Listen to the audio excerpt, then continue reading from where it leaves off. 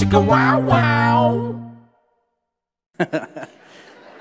So yeah, we get to talk about sex today. Are you excited? Yeah, oh good, some people are clapping, yes. All right, I like that. Are you nervous? I'm nervous. No one's more nervous than my wife sitting right over there. I'm famous for saying things that cause her to kind of glare at me or slap her forehead and shake her head. She has no idea what I'm about to say, and to be honest, neither do I. Just kidding, I'm joking. I'm glad we're talking about this. We're in week 4 of a 6-week series called 6 Lies That Americans Christians Believe. And our world says that Christianity's view on sex is prudish, it's old-fashioned, it's out of touch with today's progressive lifestyles. And the more that some Christians, and remember that I don't want you to miss that word, it's that box in the orange, that American Christians. So we're not talking about a culture that doesn't know God, we're talking about us as believers. So the more that some Christians hear that sex, the biblical view is prudish, old-fashioned, out of touch, then the more that we start to believe it. You start to think that the stuff that we read in God's Word it probably worked for those people that were in the Bible, but it's really not relevant today. I mean, come on, God, we've evolved. Things have changed. Fashions have changed. Views have changed. We're enlightened. We know more now. We know a lot better now. This is 2017. A lot has changed.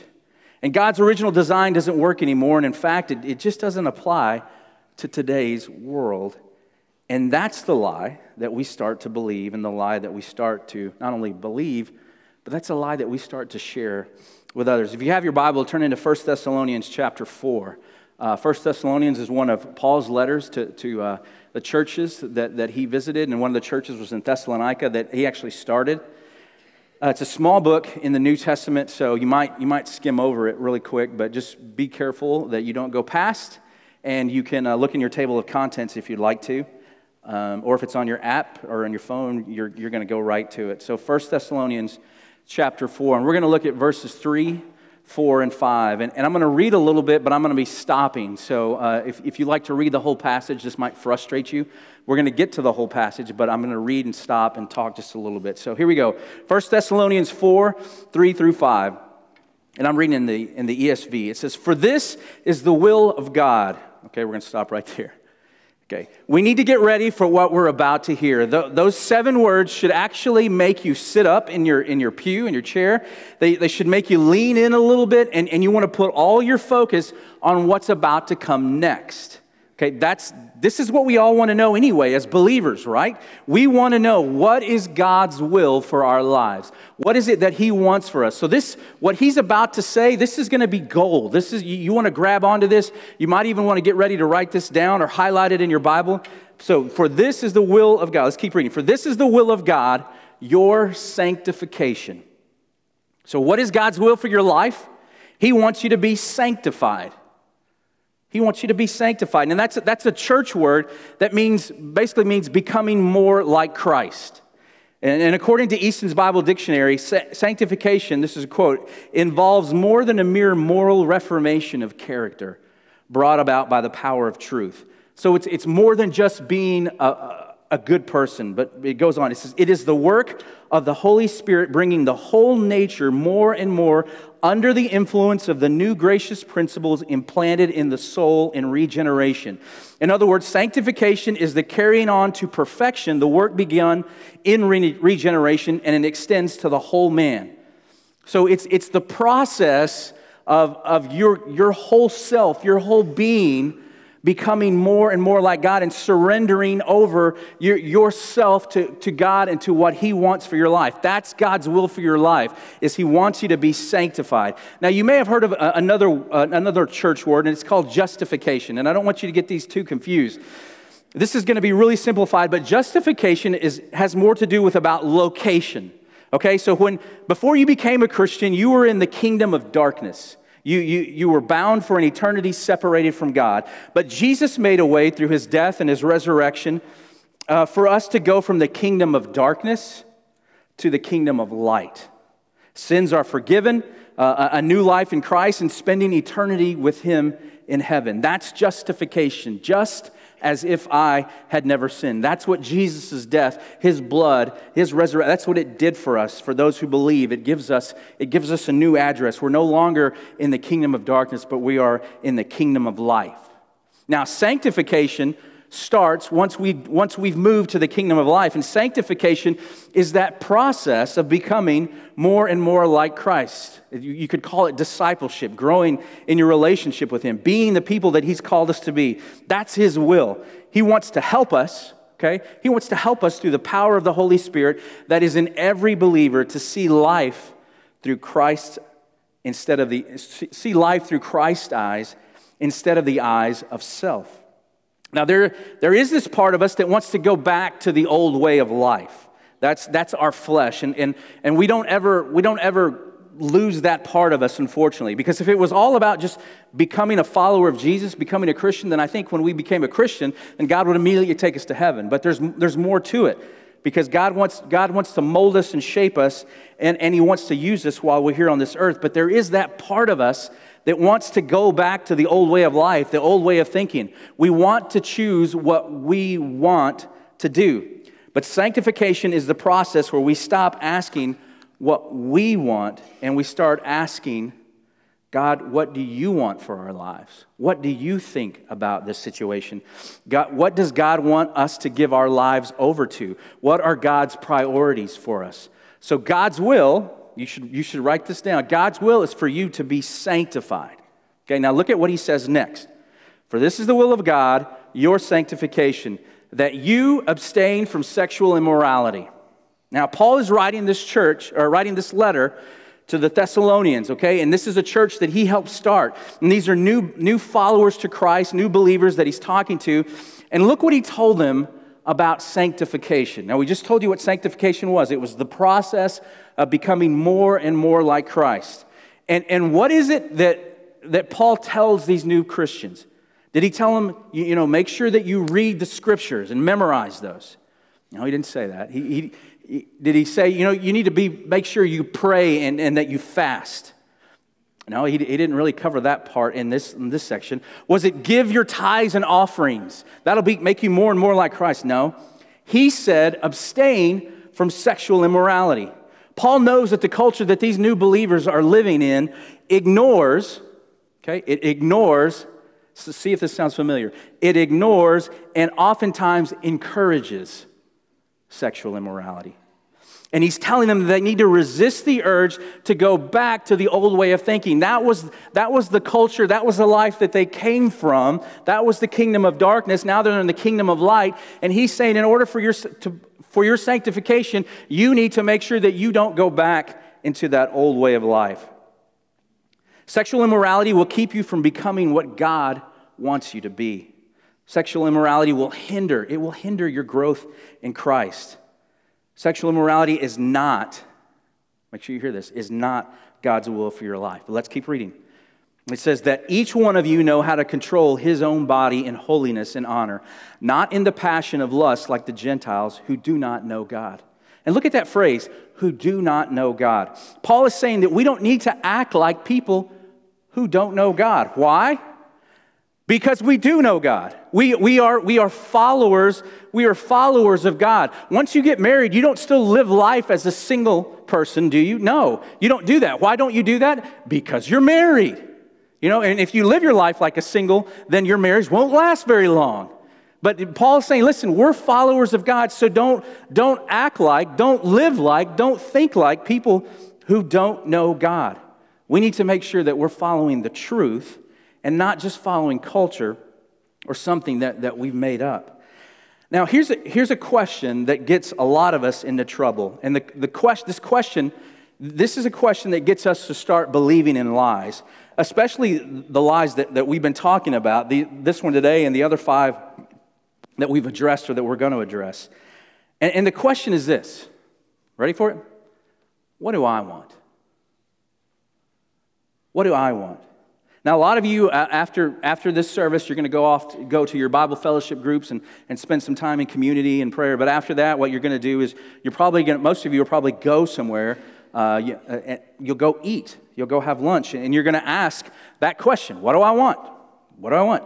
Do I want Mexican food, Italian food, Chinese food, buffet, fast food, sit-down restaurant? And you're going to act based on what you want. Whatever you feel like, whatever it is that I'm hungry for this, that's where you're going to go. But here's the deal. A lot of times in our lives, with not just little decisions like that, but with big-time life decisions and big-time thinking that we go through, we ask the question, what do I want? And I want to tell you, that's an okay question to ask as long as it's not the only question you ask. When the only question you ask is, what do I want? Then you're completely ignoring what is best. That question, or even better, you're completely ignoring the question, what does God want for me? We mess up when we try to live in the kingdom of self. Remember, we said we went from the kingdom of darkness to the kingdom of light? Well, there's a little subdivision to the kingdom of darkness, and it's called the kingdom of self. And a lot of us try to live there. And the kingdom of self means that I want to be in control. And if I'm in control, then I get to do what I think is best and what I think is right and what sounds good to me.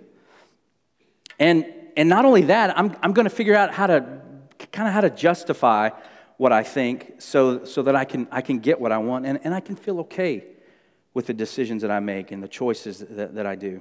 But verse 5 in that Ephesians passage we just read, or the Thessalonians passage we just read, says that we're not living in the kingdom of self, but we need to live in the kingdom of God. It's easy to buy, here's the deal, it's easy to buy into lies when we're living in the kingdom of self. In the kingdom of self, you're not worried about sanctification. You're not worried about becoming more and more like Christ. The only thing you're worried about is feeding your appetites, feeding the desires that you have. But Paul reminds us that we should not live as people who don't know God. We should be doing things differently, thinking through things differently, responding to things differently, responding to life and to life's circumstances and temptations. So the lie is that God, my sex life is none of God's business. So that's the lie. But what's the truth? Well, here's the truth. And you got a lot of blanks, so get ready. Here's the truth. God is Lord of all. God is Lord of all, including your sex life. 1 Chronicles 29:11-12 says this. This is a great verse. It says, Lord, you are great and powerful. You have glory, victory, and honor. Everything in heaven and on earth belongs to you. The kingdom belongs to you, Lord. You are the ruler over everything. Riches and honor come from you. You rule everything. You have the power and strength to make anyone great and strong. That verse is pretty clear about who's boss. That verse is very clear about who's in charge. That verse is really clear about who's Lord over all, and it's God. Every part of us, every part of our life, including our sex life, it all belongs to God. That's the truth. Now, whether we believe it or whether we act on it, that's a different story. But that doesn't change the truth that God is Lord of all. He created you. He created sex, and with that comes a specific design and a purpose for sex. And don't you think we should discover what God's design and purpose for sex is? Okay, that's where everybody should go, yes. Yes, we should discover that. Yes, that's a good thing to discover.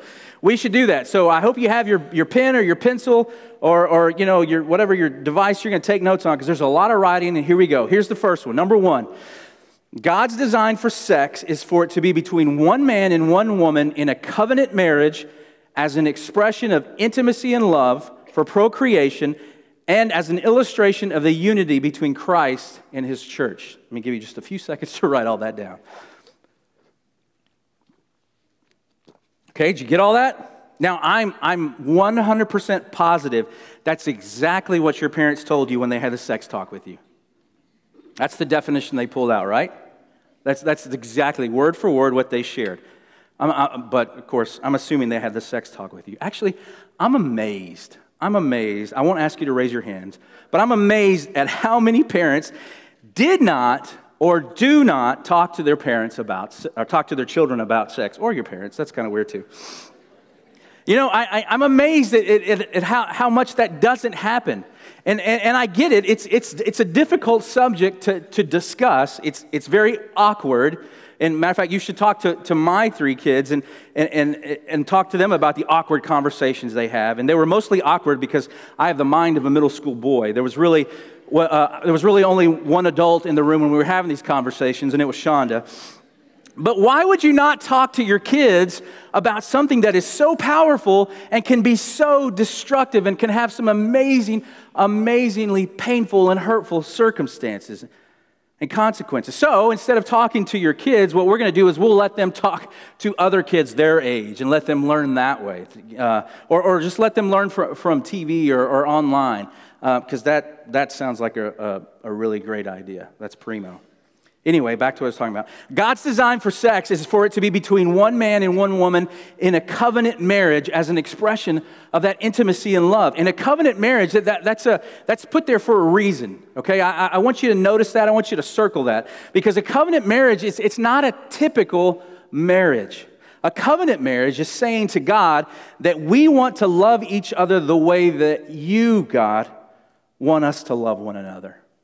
That's what we're committing our lives to. That's what we're committing our relationship to. That's when we stand before the preacher, in the church or at the wedding venue or the court, whatever we're doing. That's what we're saying to each other is, God, we want to love each other the way that you want us to love one another. It's not a marriage of convenience. It's not a marriage that it's just as long as things are going okay, or it's not a marriage of as long as you make me happy and we don't have any problems. But the moment this gets hard, we're just peace out, we'll shake hands and go our own separate ways. No, this is different. It's a marriage that is characterized by unconditional love, sacrifice, peace, patience, kindness, gentleness, self-control. Do those sound familiar? That's a covenant marriage. Hebrews 13:4 says, marriage should be honored by all, and the marriage bed kept pure, for God will judge the adulterer and all the sexually immoral. You and I read this and we think, okay, all right? But this type of thinking, this was radical in the writer of Hebrews world. Being a one-woman guy was considered kind of unreasonable and almost impossible in the culture of that day. And what's funny is, in today's world, that's probably not too far off from the truth. Sex is something that is supposed to be for a husband and a wife to share together. It's supposed to be honored. And the word honor there means precious or valuable.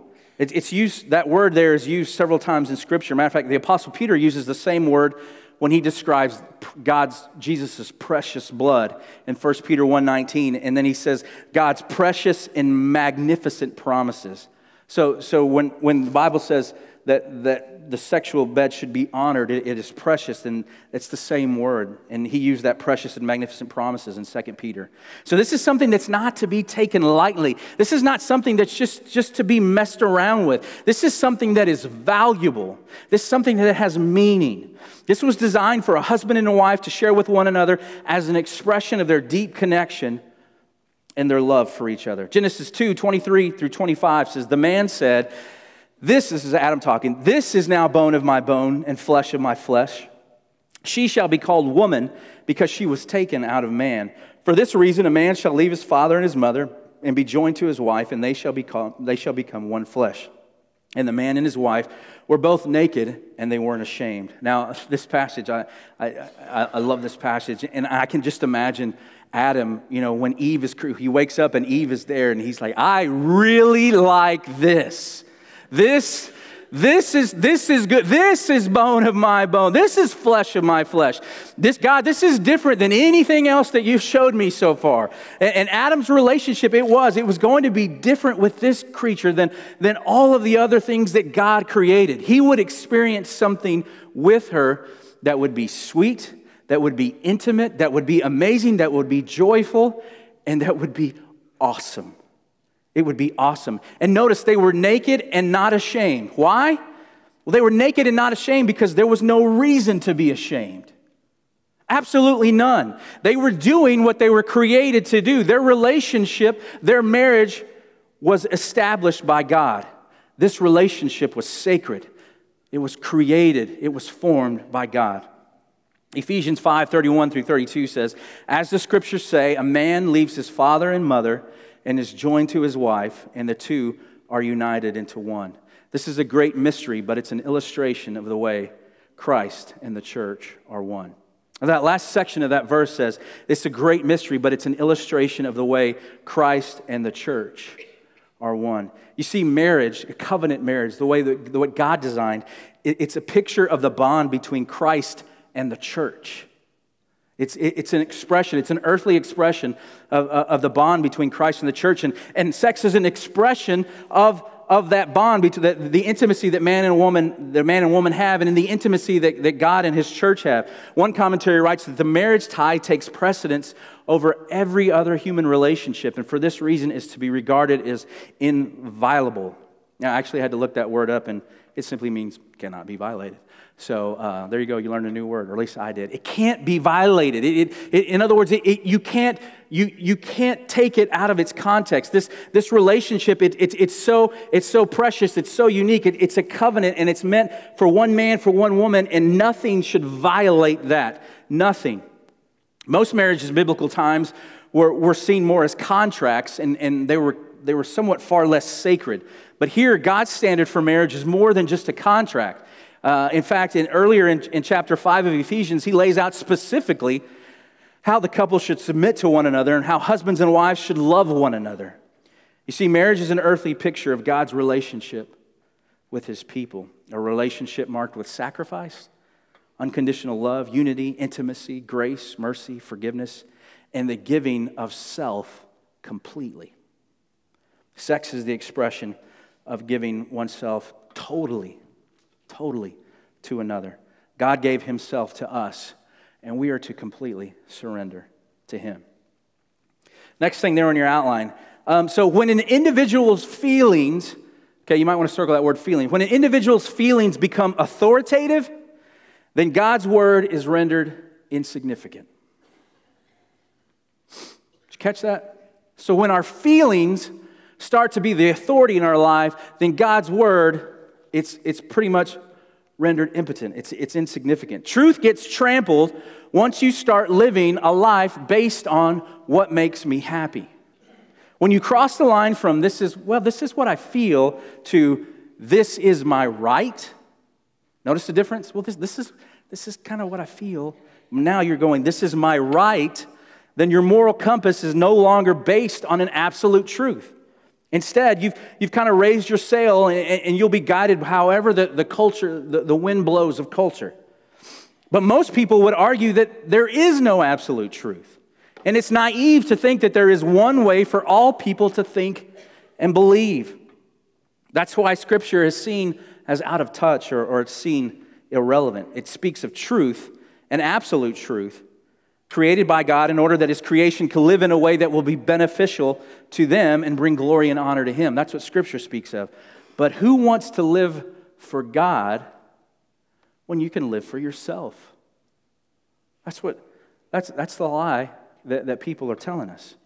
When your feelings are the ultimate authority, then you convince yourself of stuff like this. Well, we really love each other, so it's okay. Or, we're going to get married anyway. Or, I wouldn't buy a car without test driving it, so why would I get married without us first living together? It's just sex. It's purely physical. It doesn't mean anything.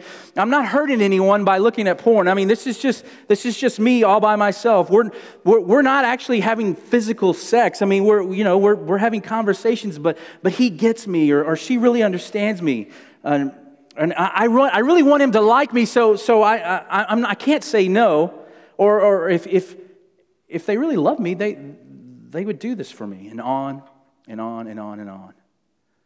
You see, when you live that lie that it's about what you feel, and that becomes the authority, then you talk yourself into stuff. And God's word is just a book.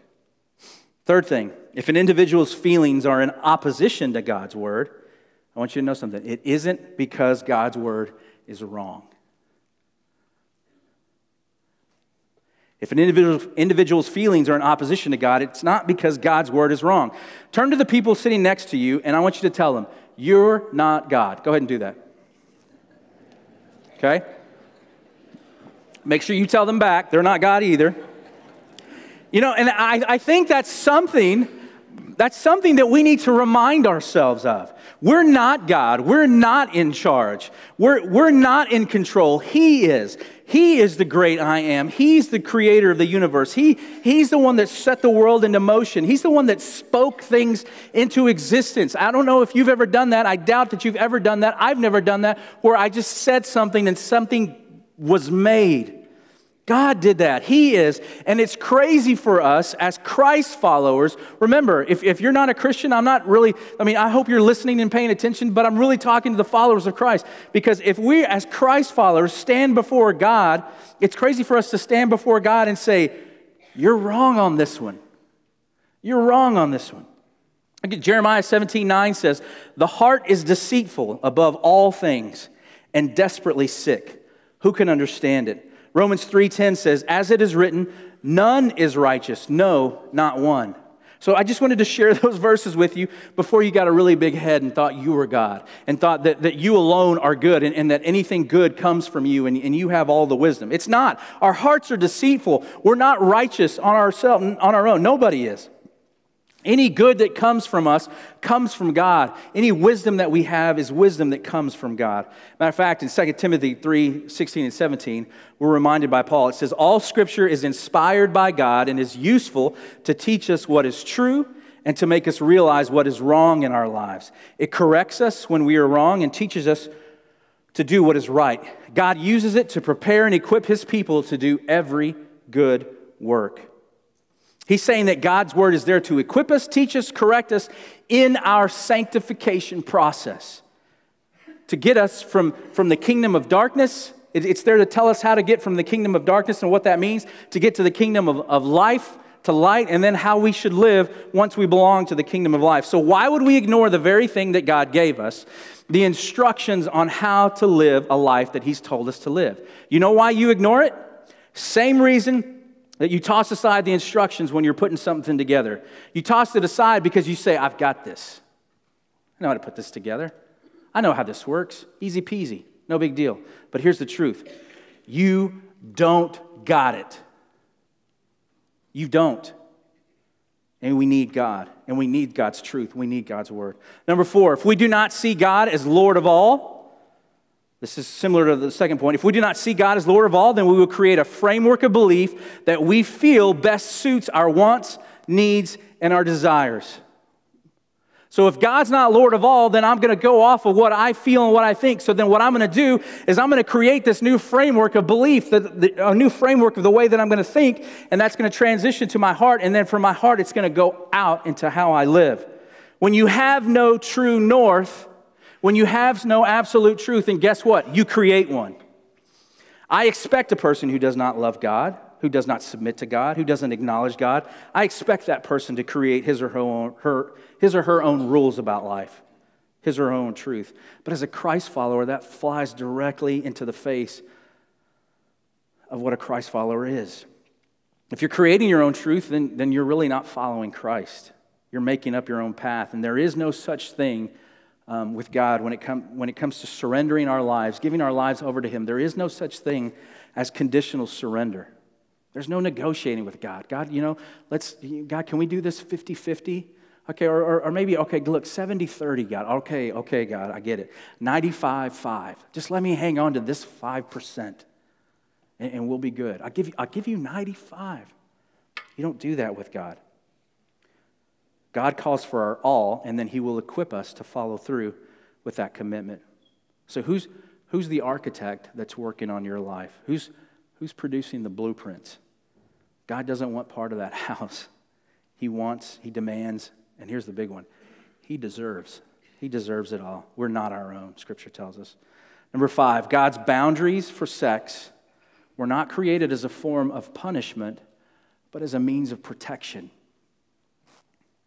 A lot of people look at God and see Him as the ultimate buzzkill. He's the ultimate party pooper. He's wah-wah, that's God. When God comes on the scene. God, he exists only to destroy my fun and my enjoyment. He's the one that always makes you put on your jacket before you go outside. He's the one that makes you wear your helmet when you're riding your scooter around. You're like, come on, God. Come on. None of the other gods make their followers do that. Why do I have to? But that's not God. God created sex, so he knows it. He knows sex, and he knows how amazing it can be, but he also knows the damage that it can cause. He wants you to have it, but he wants you to have it in the context and for the design in which he made it. It's not like God is going, ha, look what I've got, and you can't have it. No. He's saying, I want this for you. I created this for you, but I created it for a specific purpose and with a specific context. Some of you have, in your homes, you have fireplaces, right? And when you light the fire in your fireplace, I'm pretty sure that none of you are secretly upset that you have to light the fire in the fireplace. You're not saying, oh man, this is no fun. Why can't we light the fire on our bed? Or hey, let's put the fire in the kids' room. You don't do that because you know that a fire in the fireplace is warm and cozy, but a fire outside of the fireplace is destruction. It's 911. God's boundaries are there to protect us because he knows the consequences, which leads us to number 6. Taking sex out of the context of marriage is sin and has devastating consequences. 1 Corinthians 6, 15 through 20 says, do you not know that your bodies are members of Christ? Shall I then take the members of Christ and make them members of a prostitute? Never. Or do you not know that he who is joined to a prostitute becomes one body with her? For as it is written, the two will become one flesh. But he who is joined to the Lord becomes one spirit with him. You should underline that. But he who is joined to the Lord becomes one spirit with him. Flee from sexual immorality. Every other sin a person commits is outside the body, but the sexual immoral person sins against his own body. Or do you not know that your body is a temple of the Holy Spirit within you, whom you have from God? You are not your own. You were bought with a price. So glorify God in your body. You see, sex is more than just physical. It's more than just a physical act. Don't believe me? Then talk to people who've been victims of any type of sexual abuse. Talk to people who've had to do things against their will. Talk to girls and ladies who feel shame and guilt for having sex with their boyfriends, or talk to guys maybe who feel the same way, or who feel shame and guilt after maybe that they've watched pornography. And they feel guilt, they feel shame, they feel empty because deep down they know it's wrong. They basically just objectified a person. If sex was just physical, then people would heal and they would move on. But sex is deeper than just a physical act. The verse talks about joining the body with a prostitute. And the word joining is a word that speaks to a deep connection. And just to kind of give you a visual here, you ever kind of had to mess with packing tape? Okay, and you know, when packing tape, it's great, but once it sticks together, right, it's done. It's frustrating. You can't, or you know, you have the packing tape roll, and you always kind of leave the flap up a little bit because if it closes back over, it's over. Why? Because that thing is the adhesive is so strong that it's just attached, and if you try to pull it apart, if you try to get that, then you end up just kind of destroying it, and you get angry, and it's frustrating, and it's over. And I just kind of want to give you that picture because that's the picture that the Scripture is talking about when it talks about how you're joining your body with someone outside of what God wants for you. That's the picture of us joining with God. Okay, that's the closeness, that's the connection that we have from God. And sexual immorality, what that does is that rips apart, okay, the connection, the intimacy that we have with God. And so he's telling us there that that's what we're doing. And so to try to have sex or any kind of sexual relationship outside of God's design and God's context for marriage, it has consequences. It distorts and perverts what God intended to be beautiful, intimate, private, honorable, and loving. It's so devastating. Here's this. Listen to this. It's so devastating that Paul says that we should flee from it. You know what the word flee means? It means run. It means get out of there. It means don't hang around. It means go in the opposite direction. Sexual immorality is sin, and it is in direct opposition to God's will for our lives. It's in direct opposition of the connection that He created us to have with Him and that He created us to have with our spouse. Because remember, husband and wife, picture of God's relationship with the church. Which leads to number 7. Sexual sin, I don't want to leave this out. Sexual sin is covered by God's grace, and He promises forgiveness and restoration. Some of you may be in this right now. You're right in the middle of sexual immorality. And you didn't want to come here, but God brought you here, or somebody dragged you here for whatever reason, and you're hearing this and you just feel, boom, beat on. Great, I'm a sinner. Great, I'm horrible. Great, blah, blah, blah, blah. No. Yes, we want you to know what you're involved in is sin. We're all sinners. But God's grace covers that sin. And He promises forgiveness. And He promises restoration. And I want you to write these 3 words right outside that note there. It says, okay, so sexual sin is covered by God's grace and He promises forgiveness and restoration. Right outside, if we repent. So that's an important piece. God's under no obligation to forgive an unrepentant heart. That means if you're coming to God and you're saying, God, my bad for last night, or my bad for just a few minutes ago, just, hey, please forgive me and I'll get back to my life. That's not repentance. Repentance means turning from. It's saying, I don't want to be in charge of my life anymore, God, because me in charge is not working. I want you to be Lord. Sexual immorality, it's not the unforgivable sin. It can have devastating consequences, yes, but it is something that God can and will forgive. And this is the important piece, and He will also give restoration. He will make you whole. He will make you complete again. That's a huge piece. Restoration. You're made new. Some people feel like that it is impossible. Because it's like, Jimmy, you don't know my circumstance, you don't know my situation, you don't know what I've done, you don't know how far down this road I've been. But we have to remember, with God, all things are possible. Acts 3:19 says, and I love reading it in this, if you can go ahead and throw it up there on the screen. It's the Amplified version, and so it puts some things in there. It says, so repent, change your inner self, your old way of thinking, regret past sins, and return to God. Seek His purpose for your life. Go on. So that your sins may be wiped away, blotted out, completely erased. So that times of refreshing may come from the presence of the Lord, restoring you like a cool wind on a hot day. That's what God wants to do. That's how He wants to restore all of us. Whether it's sexual immorality or it's any other sin, God wants to bring that to us. But we have to come to Him and repent. 1 John 1:9 says, but God is faithful and fair. If we confess our sins, He will forgive our sins. He will forgive every wrong that we have done. He will make us pure.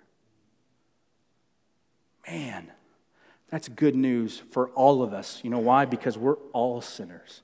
We all fall short of the glory of God. And I want to say just a quick side note here. To those of you who have experienced sexual abuse. And I just want you to know this, that God loves you, and that has never changed. And though you don't maybe see yourself as valuable, though maybe you don't see yourself as worthy, maybe you don't see yourself, I want you to know this, that God desperately wants a relationship with you. God desperately wants to restore you. God wants to help you to move on from that. He doesn't want that to define you, but what He'd like to do is He'd like to move you forward. And yes, that'll be a part of your history. And yes, there are things that you'll have to deal with. And that was not your fault. That was not your doing. But what God wants to do is He wants to take you from there and He wants to move you forward. And He wants you to know that you are His creation, that you are what the Bible calls His masterpiece. And I'm sorry that someone took that from you, took that idea from you. But it's still, the truth is that you belong to Him. And if that's you, and you need someone to talk to, I would encourage you to come talk to me or come talk to or someone on our staff. And we can help you, and we can point you to people that can help you to get on the road to renewing, get on the road to becoming the person that God wants you to be, and to restore you and to make you whole again. Here's the bottom line. Last thing in your notes, and I'm done. Do I trust God? It's the bottom line. Do you trust that God's purpose and design for sex is right? Do you trust that His design and purpose for sex is relevant? Do you trust that His design and purpose for sex is true? Do you trust that His design and purpose for sex is what's best? If you don't, then guess what? You'll continue to redefine truth, and you'll continue to create your own truth that fits you. But I can promise you this: it won't be best, it won't be right, and it is not God's will for you. It is not God's will for you. And this question of do I trust God is not just a sexual question about sex and sexuality. This question is about everything that He's written in here and everything that He's called you to do. Do you trust Him? Because if you do, then what you'll do is you'll surrender to Him, and you'll live as a person who's in the kingdom of light, and you will be working on your sanctification. That's where God wants us to be more and more like Him. The lie is that my sex life is none of God's business. The truth is God is Lord of all.